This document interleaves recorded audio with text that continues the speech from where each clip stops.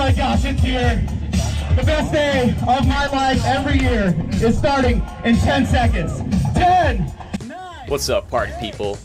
Welcome to the Drew Dillman YouTube channel. We're at Gravel Worlds in Lincoln, Nebraska. This is the first time I've done this event. 150 miles, almost completely on gravel roads.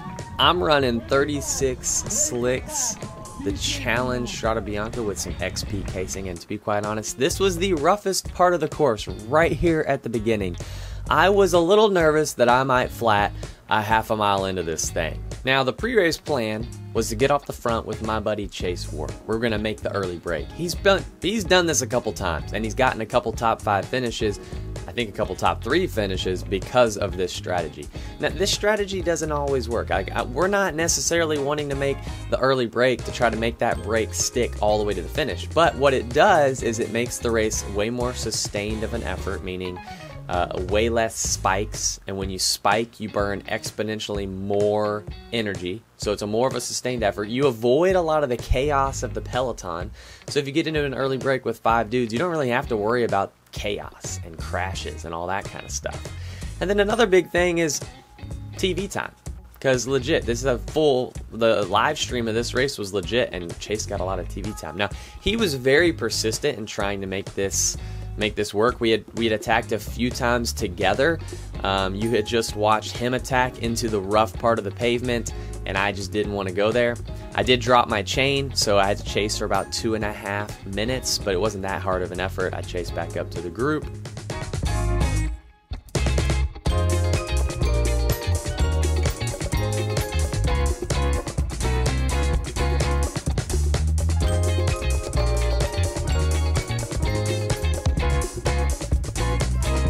Now, a lot of times in these gravel events, you don't really want to do a crit style attack. I'm kind of just slow rolling. Me and Chase would just slow roll off the front. Of course, we're pedaling harder, but we're not standing up and making it super, we're not making it look like we're attacking. Because sometimes if you do those crazy attacks, it scares the group and they jump right on you and they chase you down. But if you can slow roll an attack, so like sit down and put down some power, they might let you just roll right off the front without thinking twice about it.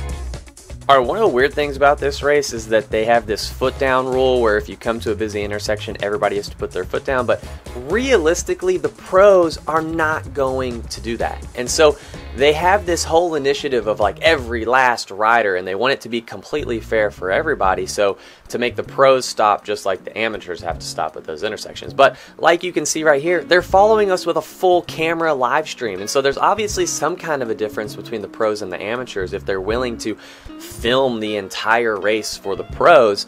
So I just feel like they're sacrificing safety when they could be having the lead moto stop traffic or police stop traffic, but they're not. They're trying to be too fair and they're sacrificing safety. Now, that lead break that you could just see is up the road a little bit. They're starting to get that initial gap that they need. It's starting to stretch out some, and so it's looking like I might have missed that early break.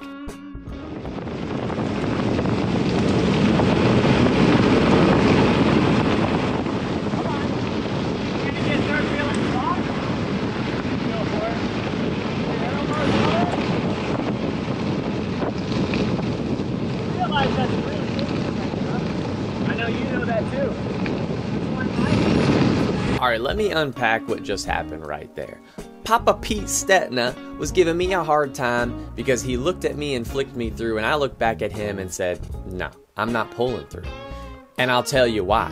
because there was the early break has already gone up the road. I think there's maybe 5 or 6 guys in that main breakaway with Chase Ward, Joe Gettle, Daxton Mock, and a couple other guys, Ethan Overson. But now there's a chase group of a Pass Normal guy from Europe and one other rider that's trying to bridge across. Pete says, "Don't you know that that's dangerous? Come on, buddy, like you need to pull through. We need to go chase that down." So I respond to him and say, "Well, I know that you think it's dangerous as well." And that Pass Normal guy is a big threat to Pete Stetina because he's probably stronger than Pete.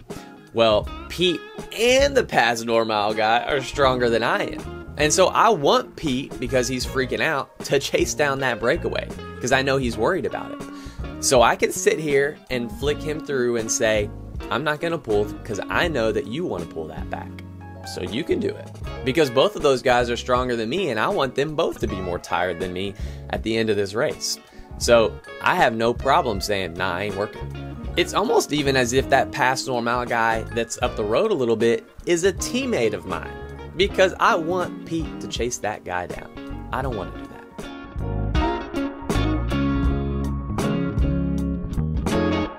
So, having just got my adrenaline a little cooking, I guess I might have done the very logical thing, and I immediately attack, which maybe I just saw an open opportunity, but I went for it and I sent it. And really, ultimately, all that did was help us to chase down the Pass Normal guy. So Pete ended up getting what he wanted anyways.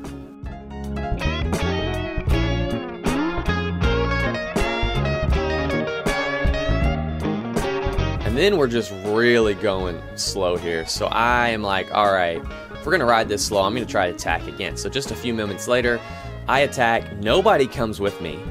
I drop straight into the air bars. And for 35 minutes, I'm going to ride at a 336 watt, which is about a 0.9 intensity factor, which is a pretty hard effort. But at this point, I'm thinking maybe it's early enough in the race. It's about 35 miles in that I could chase that early break and bridge across. But I don't. I end up getting caught by about 8 or 9 riders. But all the strong guys are here. You got your Pass Normal guy. You got Eno, who ends up getting second place right there to my left. Pete Stetina, Griffin Easter are both in this. And then John Borselman ends up bridging across to us. So this looks like a really strong chase group of about 10 riders. And at this point, I'm thinking we could probably chase down that lead break with these riders here. I'm also totally cool to sit at the back for a bit because I did just solo for about 30 minutes by myself. I think the riders are trying to stop.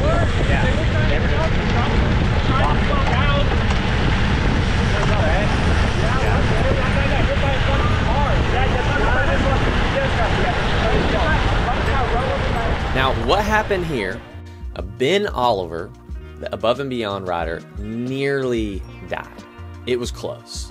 There were some cars coming down a hill, and we were going down a hill, and I think it was a 4-way stop, but neither one of us could stop completely.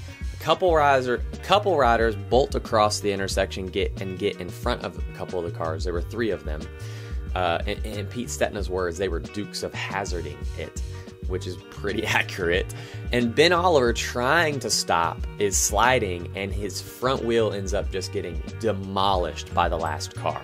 And it was close. I mean, if you're close enough to a car that it's going to hit your front wheel and just straight up blow it up, then you're talking just a few inches further forward, and that would have been his body. It was scary. I'm not going to lie. And we talk about it a lot on the Bonk Bros podcast if you want to see more about it. But I do want to pause and say Ben Oliver was okay. They even had this video of him a week later at the Gateway Crits. And he was racing, sprinting, totally fine. Just so that y'all know, he did not die. He's alive and well. We did roll into a cyclocross section, but back to the whole almost getting hit by a car thing. We did slow roll for about 4 or 5 miles, which only let the breakaway gap just go out. They probably gained 2 or 3 minutes just from us barely pedaling because we didn't know what to do. We were like, do we stop? Do we what? And so eventually we just got back to racing, and now we're on this cyclocross course. We rode through a barn. That was kind of cool. I had no idea that this was in the race, to be quite honest, but that was cool. I'm down with that.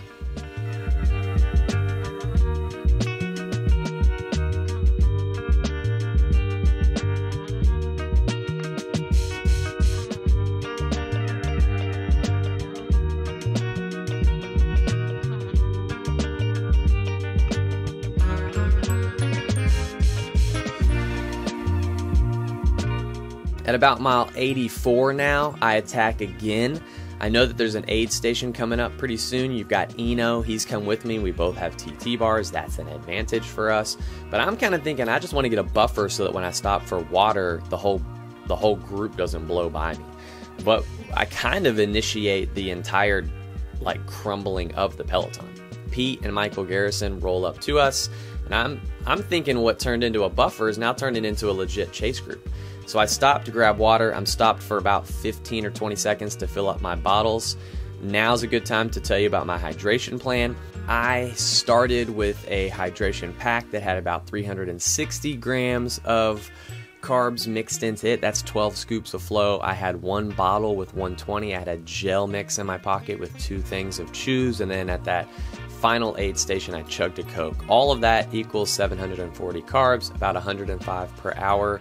After I stop at the aid, you can see that the main group has caught me, and I'm feeling pretty good at this point. I just didn't want to run out of water. I know it's going to be super hot. So eventually we get into this break of 10. It's got Finsterwald in there, it's got Matt Stevens, and eventually, quote of the day. This made my day. This was awesome. I'm pulling pretty hard, and I flick Russell through, and he doesn't pull through. He says, man, I can't pull through if you're going to pull that hard. I'm like, dude, that's the biggest compliment I could have ever had. So here we go. We roll into the final aid, 120 miles. Me and Matt Stevens are rolling in. He's bridged up to us. It's the 3 of us. I grab some Coke. I grab, fill up my bottles with water. It's super hot. I was dying to stop and get some more water. We ended up all kind of coming back together. Finsterwald waited for us, and so here's me and Russell. We end up riding like basically the last 30 miles, 40 miles together.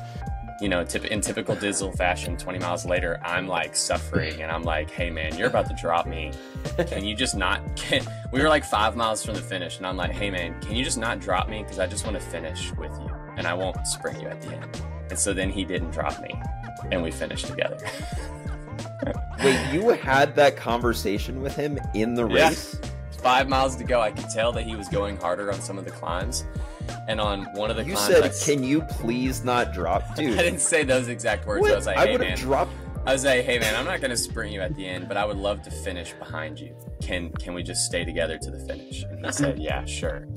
I swear. And then he cringe, bro. I would just love to finish behind you. That would just be so amazing if I could just finish right behind you. If he went 300 watts on the next climb, he for sure would have dropped me, and it was like I might not have even finished. Like I needed him.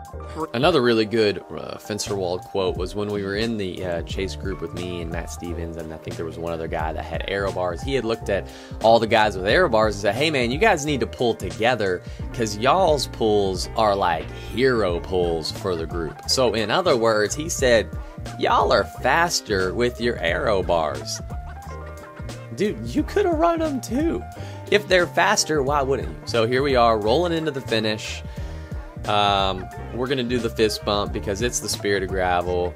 He fist bumps me. I'm not gonna contest him for this sprint. He did the nice thing and didn't drop me. And y'all like to see Russell Finsterwald finish right ahead of me. It's better for the views, right? So here we go. We're rolling into the finish. It was a long day. It was hot. Yep. All right, the final stats of the day. 7:02 was my ride time. 7:04 was my official time. 378 TSS. The funny thing about the stats is that my normalized power for the whole race was 275, but if you can tell, after about 100 miles, it drops off significantly. You can see the lack of orange in the second half of that chart down there. That says that I barely touched my threshold after 100 miles because I was cracked. So for the first 100 miles, I actually normalized pretty darn close to 300 watts. And then for the last 50 miles, I normalized about 230. Not exactly the best pacing strategy, but you live and you learn. Lessons learned from this race: make the early break. I'd like to thank all my sponsors for making this season possible. Couldn't do it without all of them. If you guys liked the video, be sure to like and subscribe to the channel. And I will see you guys in the next one. Thanks for watching.